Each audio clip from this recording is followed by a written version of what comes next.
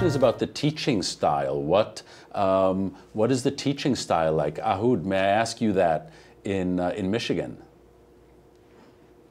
Actually, it depends on what class are you taking. Like for telecommunication information management, most of my classes was CIS programming classes.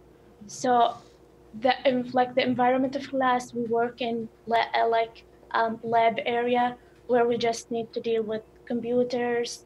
There is no textbooks, or we don't use like notebook or something, but we use some programs that can help us to make our like programming look good and all that things.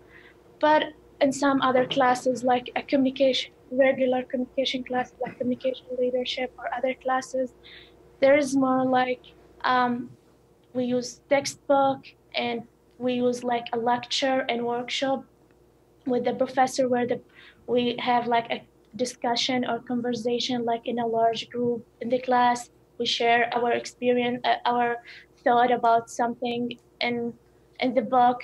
But with CIS, it's more with working individually with our projects. So it's kind of, I don't know, different styles. This is what I got experienced here. Okay, thank you very much.